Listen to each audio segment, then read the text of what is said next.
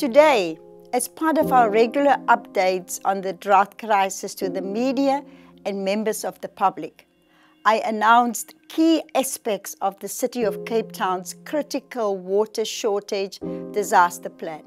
It essentially deals with the measures we are putting in place to avoid a time when water users do not have access to municipal drinking water. I want to assure residents that we will not allow a well-run city to run out of water. We have adopted a scenario called the new normal, whereby we can no longer only rely on rainwater to fill our dams. The new normal comes as climate change has led to reduced rainfall, as we have again seen this past winter.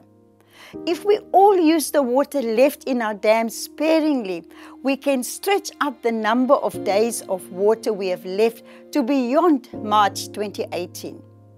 If consumption is not reduced to the required levels, we are looking at about March 2018, when supply of municipal water would not be available.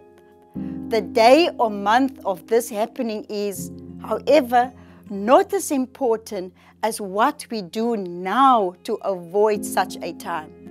In order to build up reserves, we have been reducing pressure over the months, and it has been intensified. We are now set to increase it even further. We are also progressing with plans to augment our water supplies by bringing online extra capacity from desalination, groundwater extraction, and water reuse. Commissioned water will come online at different times. Initially, we are working to provide approximately 250 million litres per day via emergency schemes, and the yield will rise incrementally. At all times, there will be a focus on commissioning projects as quickly as possible.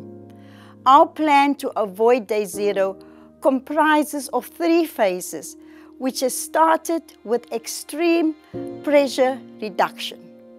During the second phase of the disaster management plan, the city would more actively assume control over the daily water supply and ration water to households and businesses. Phase 3 is the extreme disaster scenario with more extreme rationing.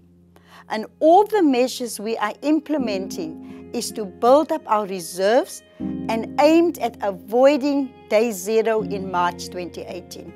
This is a call to action to all our water users. We can only get through this by working together. We have not let Cape Town down before, and we do not intend to do so now. We need all water users to stand with us, to support us during these trying times, and to be constructive partners. Thank you, Team Cape Town.